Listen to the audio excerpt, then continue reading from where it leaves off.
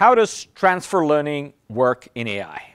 Transfer learning is like reusing what a model already knows instead of starting from scratch. So imagine you've trained a model to recognize cats and dogs.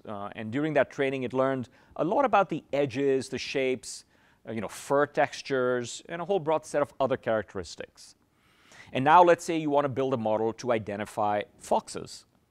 So instead of retraining everything, you transfer the early layers from the original model and just fine-tune the last part for foxes.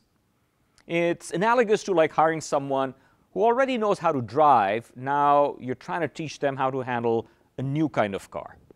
Way faster, perhaps cheaper, and often more accurate. Now, this works great when you don't have a ton of data for the new task, or when training from scratch would take forever. Transfer learning powers a lot of real-world AI. I mean, think image recognition, think natural language processing, and even medical diagnosis, because it's used to stand on the shoulders of these previously trained models.